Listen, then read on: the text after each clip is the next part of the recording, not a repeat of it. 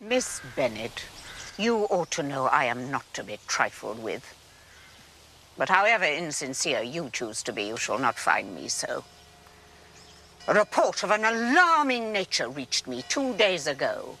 I was told not only that your sister was to be most advantageously married, but that you, Miss Elizabeth Bennet, would be soon afterwards united to my own nephew, Mr. Darcy.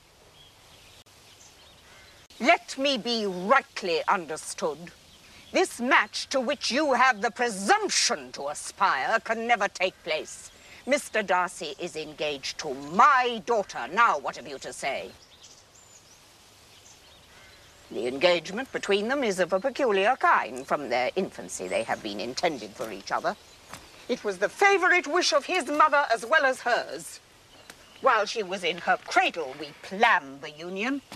And now to be prevented by the upstart pretensions of a young woman without family connections or fortune.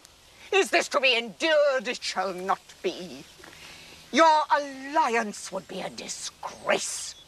Your name would never even be mentioned by any of us. Obstinate, headstrong girl, I'm ashamed of you.